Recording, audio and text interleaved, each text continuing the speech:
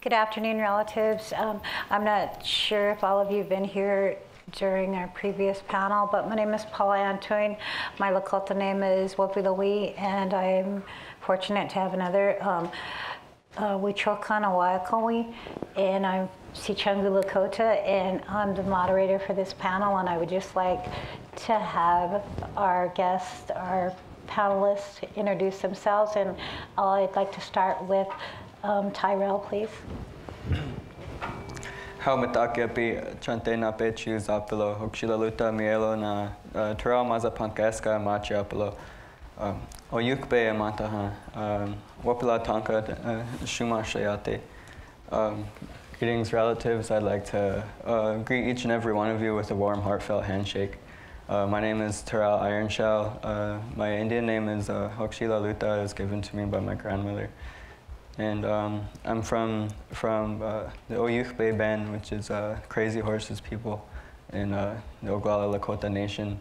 And I would like to thank the Chumash Nation for allowing us to be here in your territory.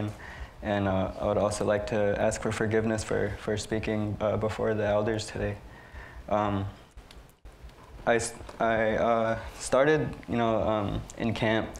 I went up in August, and I stayed until almost January. So like right at the end of December, we decided to leave. And with the youth council, there was so many of us. We had camps in each of the different. We had a camp set up in Rosebud Camp. We had a camp in Sacred Stone, and we had a camp in Ocheti-Shakoi. And after camp, it's the same way. We have a chapter in Denver. We have a chapter in South Dakota, a chapter in New Mexico, a chapter in Illinois, West Virginia. And so, it all started from the youth, the young people who decided to take the future into their own hands. And they decided that they were going to take these petitions to the Army Corps of Engineers. And before all of that happened, like right before that, I was doing a lot of community organizing work. I work with a group called Native Organizers Alliance, and we had a training for trainers in Seattle, Washington. And I had heard this story, and this story is about a little bunny. And back in the old times, we would come together. The leaders, the Itanchan, and the matriarchs, they would come together in the lodge, and they would talk about whatever needed to be talked about. And in this story, there's 3 leaders. There's the eagle, the bear, and the wolf. And there's also the little bunny. And in old times, when we would meet to talk about things, we would do it in like a council lodge, like the one that was erected at Ocheti-Shakoi. And in this council lodge was the 3 leaders talking, the eagle and the bear and the wolf. And this little bunny, he had something, that he felt had to be, heard. And he was excluded from the council meeting. And so this little bunny, he stood outside of the lodge while they were having their meeting, and he sang a song. They were inside talking, and they could hear him outside singing his song, yo hey yo hey yo, yo hey yo hey yo. And the wolf, he says, I'll go outside and I'll take a look. And he goes outside, and the little bunny is standing there singing his song, yo hey yo hey yo, yo hey yo hey yo. And Wolf says, hey, little bunny, can you keep it down? We're trying to talk inside, and we're trying to have counsel, and you're interrupting us. And he just keeps on singing, yo hey yo hey yo, yo hey yo hey yo. So the wolf says, well, I have a solution to this. And he goes up to the little bunny, and he rips his arm off. He can't hold his drumstick anymore. He can't beat on his drum. Problem solved. And so he goes back into the meeting, and they continue to talk about it, whatever they're talking about. And they hear it outside again, yo hey yo hey yo, yo hey yo hey yo. And so the bear, she says, well, I'll go outside and I'll talk to him. And she goes outside and she says, little bunny, can you keep it down? We're trying to have our meeting. And he just keeps singing his song, you know, yo, hey, yo, hey, yo. But only this time, he's holding the drum in between his legs, and he's beating it with his one arm that he has. You know, yo, hey, yo, hey, yo, yo, hey, yo, hey, yo. And the bear, she says, you know, well, I have a solution to this problem. And she goes to the little bunny, and she takes his arm off so that he can't beat on his drum anymore. And, you know, just to, you know, to add to that, she took his leg so he can't hold his drum anymore either. So she goes back into the lodge, and, you know, they continue meeting about whatever it is that they have to talk about. And they hear it again outside. You know, the little bunny, yo, hey, yo, hey, yo, yo, hey, yo, hey, yo. And so the eagle, he says, well, I'll go outside and I'll check it out. And he goes outside, and the little bunny, no longer he's drumming, but he's dancing. He's jumping up and down on his one foot. Yo, hey, yo, hey, yo, yo, hey, yo, hey, yo. And, you know, this little bunny, can you keep it down? And we're trying to have our meeting and you're disturbing us. But, you know, he keeps jumping up and down, singing his song, you know, yo, hey, yo, hey, yo, yo, hey, yo, hey, yo. And she says, well, he says, I have a solution to this problem. And he goes up to the little bunny and rips his head off. You know, problem solved, no more singing. And they go back into their meeting, and then they hear the little bunny song again, but only this time it's real faint. Yo, hey, yo, hey, yo, yo, hey, yo, hey, yo. And so they all decide to go outside and have a look. And when they go out there, you know, the little bunny's body is still there, but they can still hear the song faintly. You know, yo, hey, yo, hey, yo, yo, hey, yo, hey, yo. So they go up to the little bunny, and when they go to inspect it, they realize that this song that he's singing is coming from his heart. You know, and they realize that they can't stop him from singing his song. There's nothing that they can do. So they give his leg back and his arm. They put his head back on, and they invite him into the lodge, and they let him sing his song. And, you know, whenever I saw these kids running to Washington, D.C., and, you know, even on their way there, they found out that the construction for the Dakota Access Pipeline had been approved. And, you know, they still decided that they were going to take these petitions all the way to Washington, D.C. You know, they didn't let anyone stop them from singing their song or delivering their message. And, you know, that's what really inspired me to go to Standing Rock, was seeing people younger than me, you know, doing these things. And me, I have been working with organizations since high school. I was 15 years old when I first started, you know, working with community organizers. And doing that kind of work, you realize that there's not a lot of young people out here doing this work. You know, there's not a lot of young people who care about where their water comes from or what's in it. You know, not a lot of people care about the hardships that their people face because they're too caught up in it. You know, and to me, it was like seeing these young indigenous kids, you know, and it was like, we're still here, you know, and then it makes you want to ask other people, you know, my age or younger, like, what are you willing to do to make a better life for your children? Because, you know, when we grow up, we're taught not only to think about ourselves and our families right now, but also to start thinking about, you know, what is yet to come in the next 7 generations. You always have to think 7 generations ahead. You know, like my sister Jacelyn said, this isn't, you know, this is land that our children and our grandchildren are going to inherit. And it's up to us to leave it, you know, livable, you know, so that they can live good, they can have clean water, you know, and you know, just all of these things. And it's, you know, when people came to Standing Rock, it was like, you know, every person who came, you hear this story of, you know, we don't know why we're here. You know, it's just this feeling, I was drawn here. And, you know, that's prayer. You know, that's prayers from our ancestors. They knew that we were all going to have to come together one day. And so that feeling, and also the feeling of being in camp, and people are like, you know, this is surreal. You know, I've never felt this way before. You know, I feel so loved. And to me, the way I see it was, you know, that feeling that you get, you know, when you cut down a barbed wire fence, you know, whenever you go and set up a new camp, whenever you go and stop construction, there's this feeling that overcomes you. and people don't know how to deal with it. You know, it's sovereignty. That's the feeling of freedom. And people don't know that, how, you know, it overwhelms them. You know, and now that camp is gone, people are like, you know, they yearn for that feeling when you can make that change in your own communities. You can inspire these people, you know, and at the camp with, you know, with the youth council, it was, for us, it was about bringing in these young people and showing them that they do have a voice, showing them that it is powerful and they can do something, they can make a change. You know, we have to take our power back.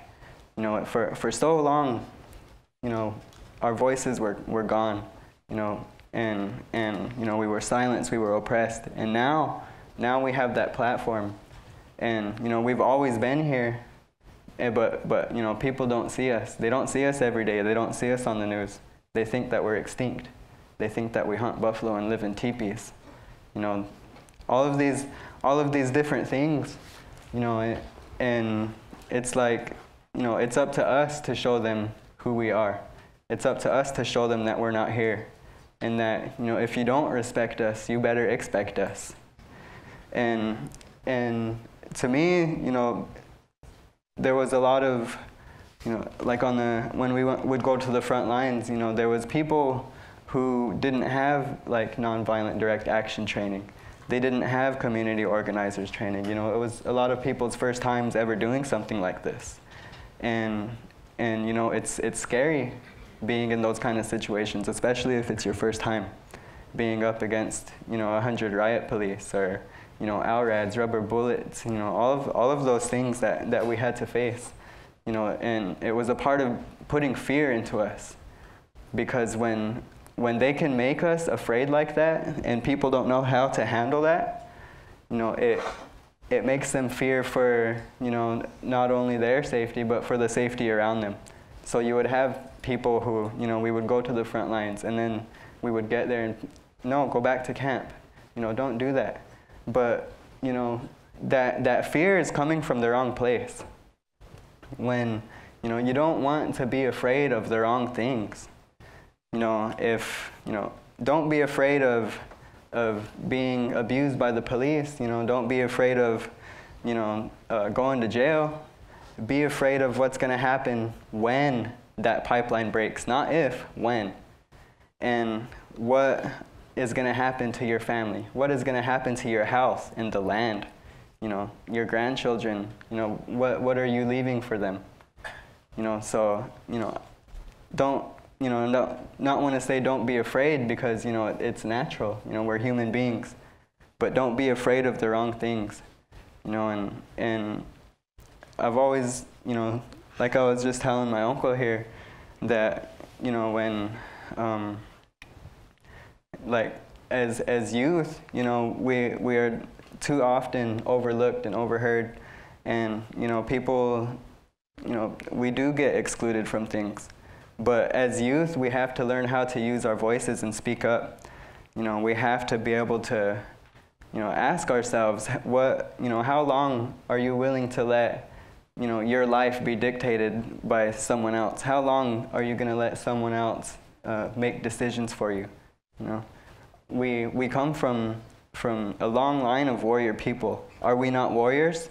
You know, we let people decide, you know, decide what we eat, where our food comes from. You know, there's no sovereignty in that. And we're Lakota. You know, we have to be sovereign. You know, it's all, you know, because, you know, everything that camp represented, you know, we're occupying this land because it's ours. It's treaty land. And, you know, we were all there to protect it. And, you know, this kind of, you know, opportunity that was placed in front of us, you know, it wasn't only for us here. You know, it wasn't only for us at camp. It's for our families, for the next 7 generations to come. You know, everything that we do, you know, it's all about the future. And, you know, we're just in the youth council, you know, and also, you know, with a lot of our allies, we were, you know, there were a lot of people who helped us, you know, get to where we are today. You know, like IP3, Indigenous Peoples Power Project. Now I'm on the board of directors for that. I work with 3 different organizations, and I have a full-time job. And it's hard, but growing up, in the white man's world, you have to be able to do this. It's like back in the day, there was this man named White Bull, his hunk papa, and he asked his dad. He said, "Dad, there's all of these washichus, these the white man, they come and they destroy everything, and they use everything like grasshoppers. And what do we do? How do we help? What can we do?"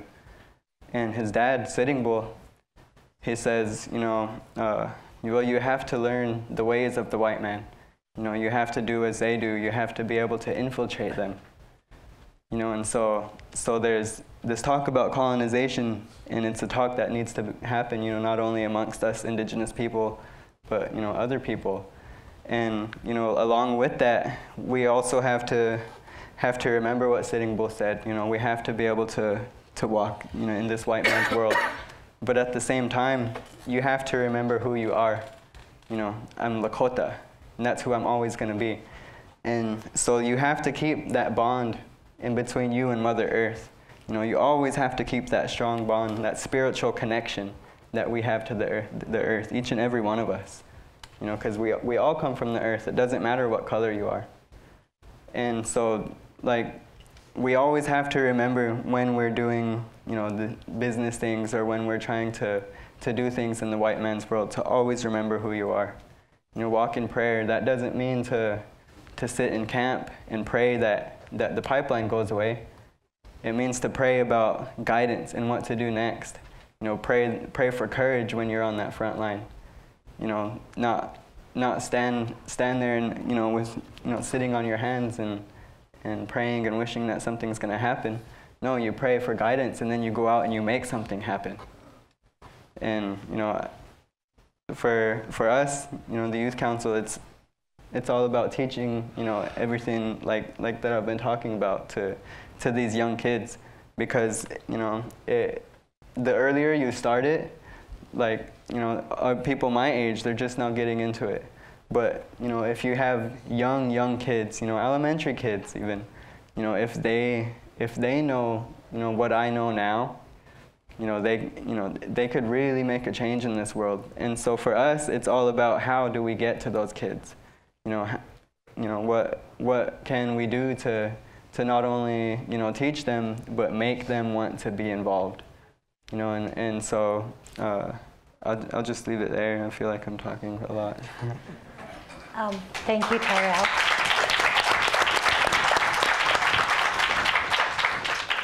A lot of times in indigenous gatherings and in different events that we have, things happen for a reason.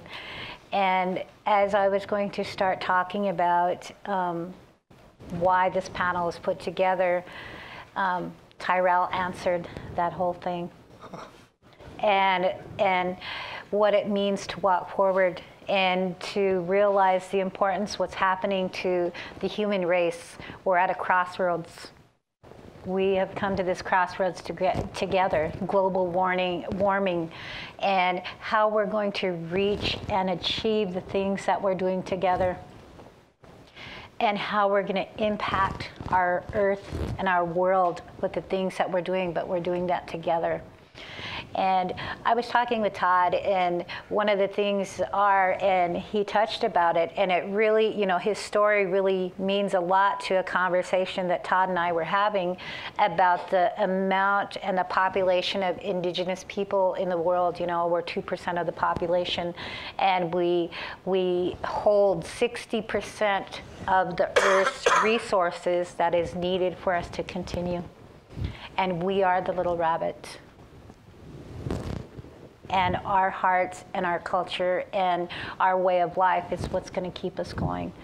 And so we are in that position to move forward with that political strength and that cultural strength and that environmental strength that we have all together. And I think that's, and I would just like to move on with with our next panelist, but that was the introduction that I wanted to say, but in combination with Tyrell, it made more of an impact. Thank you, Tyrell. Michael. Haku, Michael Cordero Kakte. Hello, my name is Michael Cordero, and I'd like to start out first thanking each of the panelists on today's panels with their good words and with all the work that they've done at Standing Rock. I think that it's been easy for the Chumash, the coastal band of the Chumash Nation and the Chumash that have been here to identify with what goes on in Standing Rock, or what has gone on in Standing Rock, because we have faced similar situations. Back in the 70s, on the place that is now known as Point Conception, but we call Umkak, which is the western gate to where the souls leave the world.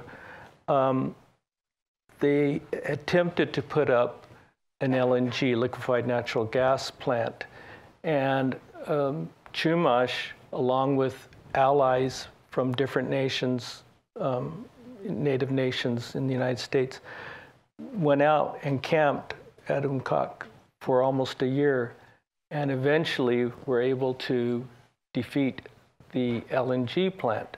So I think we have an affinity with the people at Standing Rock because we understand the nature of what went on. You know, the people there at Umkak had to face the police, they had to face road closures, all of that. And I think all native peoples, and Chumash included, on a daily basis face the kinds of challenges to the environment that we hear about in Standing Rock. You know, we just recently, within the last year, had a oil spill near Gaviota up the coast, and we see that on a quite often basis. And if you live in Santa Barbara, you're from the Santa Barbara area, you know that there have been pipelines that have spilled, or oil that is spilled on a regular basis. And as somebody said, it's not a matter of if, it's a matter of when. And so we know recently Chumash from the northern county of San Luis Obispo, along with other allies, defeated a proposal to have a train that would transport oil from a terminal up near San Luis Obispo down the coast, and would pass through a number of populated areas. So, like I say, we understand and we identify, and we're able to feel an affinity with the people at Standing Rock in that way. And it's something that we all face day to day. And the bands of Chumash, the different bands, all work on this issue on an ongoing basis. So I think that the lessons that we're bringing, that we're hearing from Standing Rock, are the lessons of working together and continuing to form those alliances with other peoples and with other nations to continue the work that has been going on. Thank you, Michael. Joy? There's a lot of things that have happened, and I know that, you know, with the topic that we're talking about with decolonization and Indigenous leadership, you've had the opportunity to see several different tribal leadership, forms of tribal leadership and structures, and so maybe you can talk a little bit about that. Holy. Wambly Weakawi Machiapi. My name is Eagle Feather Woman. I'm from Cheyenne River Sioux tribe, Eagle Butte, South Dakota. Yeah, I was up there, Sacred Stone and Ocheti. Right now, I'm currently taking care of displaced water protectors after we were forcibly evicted and removed by gunpoint. And those were live rounds, by the way, in February. Those weren't just your rubber bullets that are, you know, like that big round. Those were live rounds we were facing. So right now I'm taking care of water protectors that are displaced. And we're gearing up for the fight against Keystone XL and continuing the fight with Dakota Access and uranium bore mining and disposal of uranium waste in our Black Hills, as well as potential uranium bore mining just 8 miles south of my reservation. So that's 4 water fights. We talk about decolonization and the different types of leaderships that I run into. I also work for Indigenous Environmental Network part-time.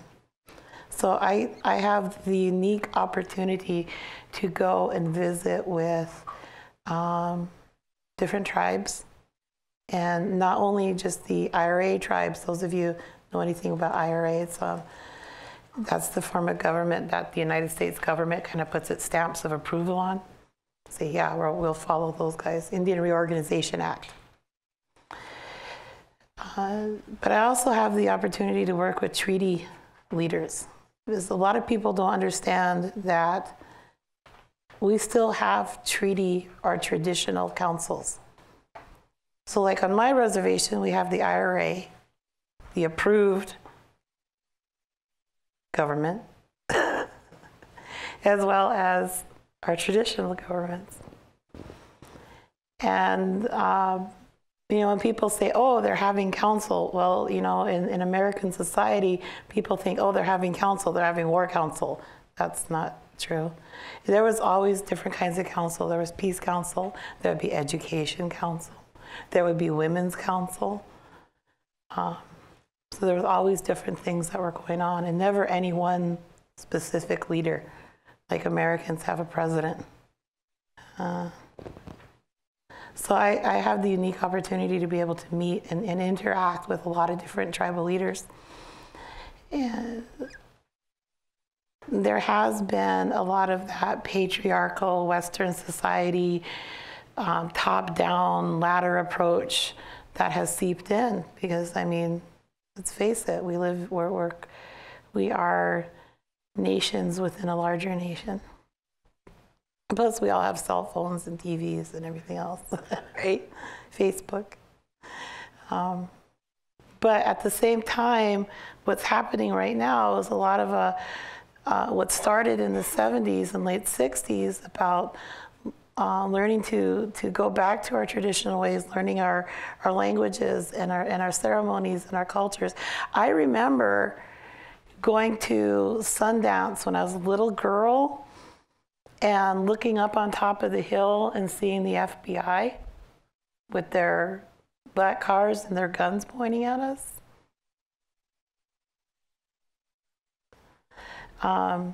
So I can remember that, and I can, you know, tell my children and my grandchildren, at least we don't have to face the FBI right now. Now, I do go to some ceremonies, and the FBI still fly over occasionally. But that's, you know, they fear us and they fear prayer. And you see that. You see that up there at Standing Rock. You see that at these other camps that are coming up. When Terrell was saying that, you know, they're about prayer and prayerful action. I've always talked about prayerful action. And that's something I've always talked about with the youth, with prayerful action. Prayer doesn't mean sitting in camp on your thumb singing Kumbaya and whatever else hippie song comes up. I'm sorry if there's any hippies. Maybe not. But it does mean that you pray for guidance, and you say a prayer, and then you act as if it has been solved, whatever problem you're working on. And you go out and you do. You don't stop doing. And some of the elders, which we never got names from, would come and say, the elders are saying you can't do this at Standing Rock. You can't go up there and do this at the front line, or whatever other action we were planning on doing. Yeah, we can. Because we're taking back our sovereignty. We never did anything violent. We didn't do anything violent. I remember I think it was during treaty camp when they came in and they were pushing us out of treaty camp. See, the whole thing with treaty camp is it was right in front of, right in the very path of Dakota Access. And we had always had an encampment there, a post. So that was our very first action in August, was we posted up there. And we took that. We said, nope, we're not going to let you go through here. And then they tried to go around. They would try to go to the southern part of Cannonball Ranch. Then we put an action there. We stopped them there. And then they decided, well, we're going to put a road in the middle. And we're like, nah. So in October, they were starting to get closer to the camp, and my brother Mikasi said, I got an idea. I was like, all right. Anyway, we said about cutting the fences, and we went in. And this is one thing, because it's on film and it's been on the TV and everything else, and you can find it on YouTube. I will say it. It was my teepee that went in. I had 2 teepees that went in there. And people started camping. That was taking back our sovereignty. That was thinking outside the box, because if we had stayed in the box, oh, that's private land. Yeah, it'd been bought by DAPL. It's private land. We can't go in there. We have to stay, nah. It's 1851 treaty territory, unceded treaty territory. That's my land. You see? Changing how you think. Those days at treaty camp were the most free days of my entire life. I never had such freedom. I didn't sleep very much. I think I slept 4 hours in all 3 days. But it was the most free, because we were exercising our sovereign, inherent right to free, prior, informed consent. Those of you who don't know that language, you can look up UNIDRIP, United Nations. As Indigenous populations, we have the right to free, prior, informed consent to any project that is either going to cross our lands or be near us, go through our sacred sites, which often are not on reservations. So when Kelsey Warren, this evil monster up here, was saying, oh, we're not going through reservation, we're not going through Indian land. That's baloney. On that treaty camp, we had a tribal archaeologist walk through. Dakota Access, when they came through and after they got us out of there, that was a horrific time. Dakota Access tore up over 23 burial sites.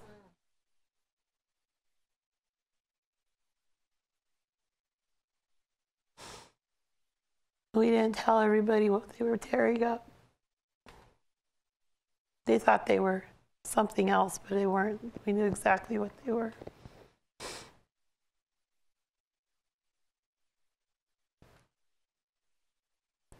But it was private land, so-called, in so-called North Dakota.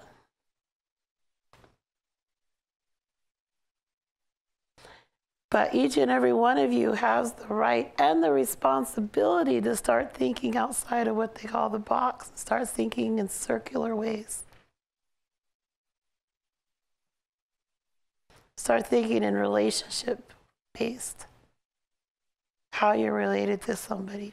If you ever notice, those of you, if you meet natives, we kind of go, hey, where are you from? And they say, Do you know so-and-so? Hey, I'm related to that person. Or, we're cousins, second times removed, but then we're family. That's what you guys got to start thinking. Because are you going to want to hurt your family? Are you going to allow a big corporate monster, fat taker, to come in and hurt your family? Because each one of you, one of the things that we said when they came to camp, starting at Sacred Stone, Rosebud, Ocheti, and all the camps inside Ocheti, was as soon as you came in and you stayed there, guess what? You're family. You're not family just for the time you camp there. You're family from now till forever. So we have over 25,000 people that came through that are family. That's a big family. But you guys can join us. Join us. Thank you, Joy.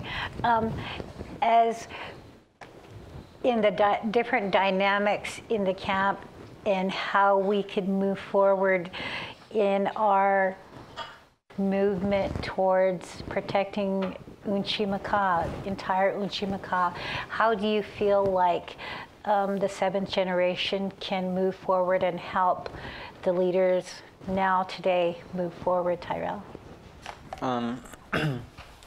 To me, like, as the seventh generation, you know, it was prophesied that, you know, we would bring people together and you know, we would unite. But the way I see it is that seventh generation, you know, that you know, we're here to not, you know, be the flames that move this, but to be the sparks that create the flames for this next generation after us. You know, everything that we're learning, everything that we're doing, you know, we're going to teach to our kids. And our kids are going to teach that to their kids. You know, everything that we do, like my sister said, has a ripple effect. And right now we're at a point in time where traditionally, you know, and culturally, it's different now. You know, before, everything that we would do you know, we would be from the guidance of our elders. And, you know, as youth, as young people, you know, it doesn't matter how old you are. If you're like under 45, you're a kid to these elders, you know. And so we're at a time right now where it's like a shift in the paradigm where now we have the elders looking to the youth. You know, what should we do? You know, what can we do to help you guys? And, you know, it's different for us, especially coming up in a traditional family. You know, you have to ask for forgiveness for talking in front of the elders. You know, you have to ask for forgiveness for not speaking your language. You know, if they tell you to sit down and shut up, you sit down and shut up. And now it's like, you know, they want us to talk. You know, they want to hear what we have to say. And there's also where the elders, you know, they come to us and they look to us, but they're also in the same mindset where they're not really sure how to feel about it, or, you know, they don't know how it works either. So when we tell them something, you know, we give them our advice. When we talk to them, you know, tell them what they wanted to hear, and then it goes in one ear and out the other. You know, that happens sometimes. And it's just about, you know, the way that we were raised, you know, the way that you're used to. It's like muscle memory. You know, you don't listen to the youth for so long, and then whenever you ask them for advice, you know, maybe not intentionally, it goes in one ear and out the other, you know, it's gone. And so it's just a matter of, you know, being able to work like on both ways, because a lot of times we have, you know, elders telling us to do stuff a certain way, and then you have other elders telling you, you know, don't listen, just do it your way. You know, where does that leave you? You know, so it's all about, you know, being able to make that judgment, but not also, you know, thinking about it personally and how it's going to affect you personally, but also being able to follow those, you know, those traditional protocols. There's a lot of, you know, traditional protocols that we have to follow, And now with this change of paradigm, it's different. And what do we do now? What protocols do we follow now? Do we make them? Do we keep following the old protocols? But it's really about not like they're giving us all the power, or we're taking all the power. It's working together with the power that they already have and the power that we already have, and being able to work it to where it meshes together perfectly. And it's an interesting time right now in this earth, and for us as Lakota people, being colonized the way that we are, everything about Standing Rock screamed colonization. When they came and put us on reservations, the Hunkpapa were the last of the Lakota to surrender, and because of that, the government and the church, they crunched them. They really put the pressure on them. They started to convert them more. They started being more brutal to them and violent. There's 30,000 enrolled Oglala Sioux tribe members, but only 9,000 Hunkpapas. And that's sad, because over half of the people over the age of 45 are they pray with the Bible. They pray the colonizers' way. And there was a difference in between the way the Oglala or the Cheyenne, whenever we went up there was a difference between the way we carried ourselves and the way the Hunkpapa did. They're too used to the colonization. They were afraid. They were at the front lines, and it's like, don't cross that line. We're gonna go to jail. We're gonna get in trouble. And we show up and okay, whatever, jump the fence. We're there, and so there's a lot of stuff that we have to take into accountability. And I was there when we set up the treaty camp. I felt that freedom. We were the first ones over that line. As soon as we cut that fence, that chopper was right above us. You could reach up and touch it. And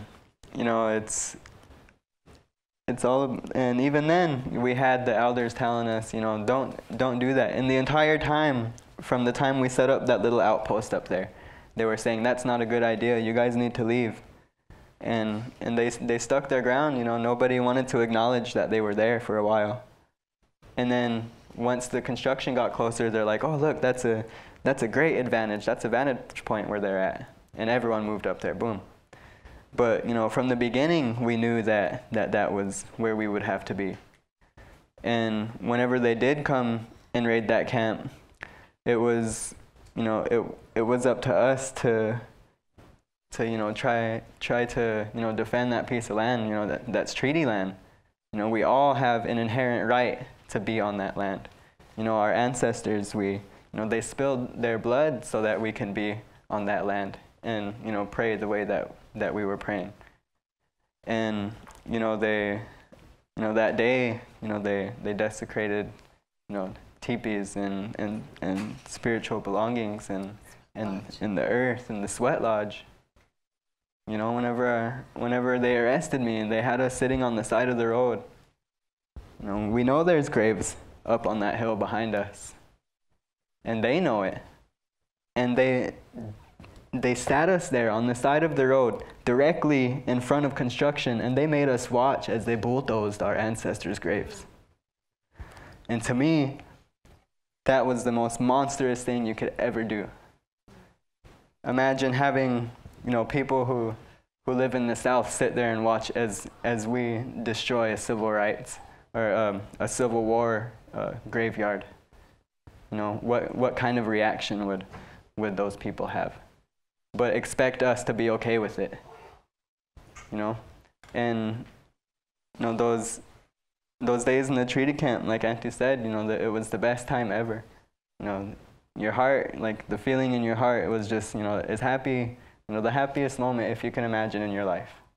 That's what it feels like. That is what freedom feels like. That is sovereignty. That's all.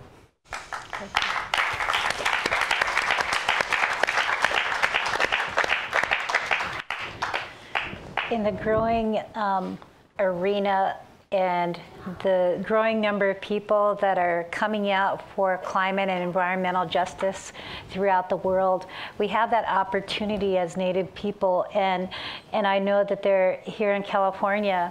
I read a lot about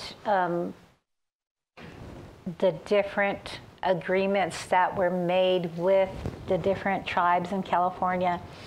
And I know that there were 20 unratified treaties that were written and introduced but never signed.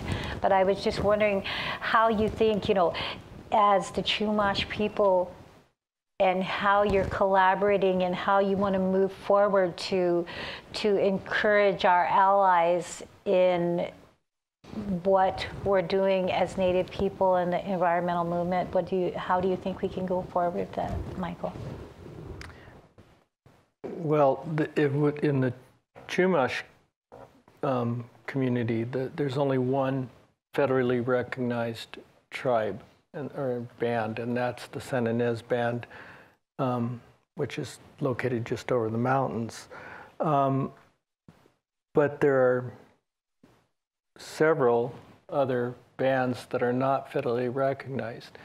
And when we look at how we approach the issues of environmental justice, how we look at protecting the land and the water, oftentimes, at least in the past, it has been as individual bands with little cooperation.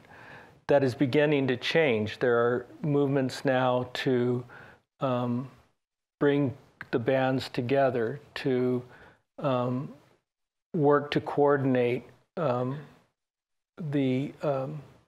response to challenges to the environment.